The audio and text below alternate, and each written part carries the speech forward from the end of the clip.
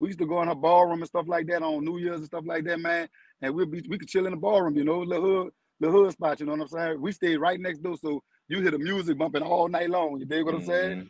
You know what I'm saying? But yeah, Birdman, Sugar Slim, it's a lot of them, man. Lack, Killer Star, You ever rest in fuck peace. with Master P though?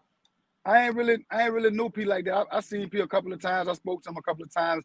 When he was before he blew up, before No Limit blew up, Yeah. he used to be out there at the second lines and the DJ selling his music, you know, out the trunk, man. He had a white Astra van, man. Yeah. He had the ice cream man on the side of it.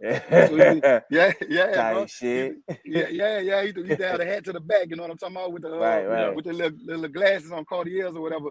And he just be coming through selling his music and stuff like that. But I ain't really mess with him like that. C Murder was real cool. Me and C Murder chopped it up before. They showed C being more in the streets. They showed them more being, because like you say, if you from New Orleans and how, like you say, you grow around, it's more like a family environment. You know what I'm saying? Yeah, it is. You know,